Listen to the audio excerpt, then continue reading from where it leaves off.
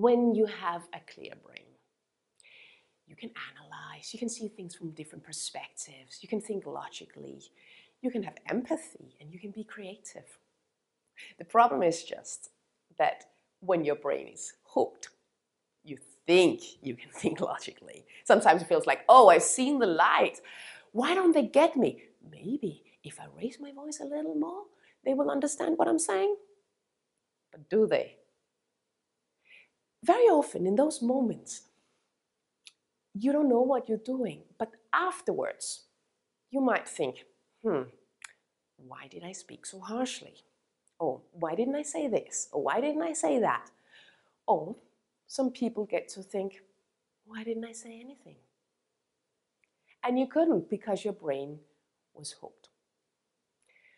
Your energy level, your consciousness, whatever tricks you, all these factors, they influence on when and whether your brain gets hooked.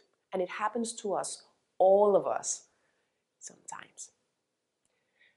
I've written a book about this topic. It's called Are You Clear or Are You Hooked?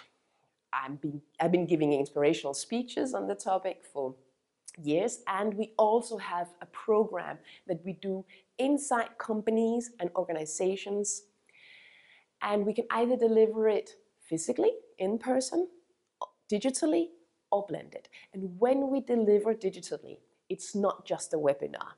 It's engaging, it's interactive. You get to measure those very moments, and you get to work with yourself to make a real change that can influence your collaboration, your performance, and how you lead.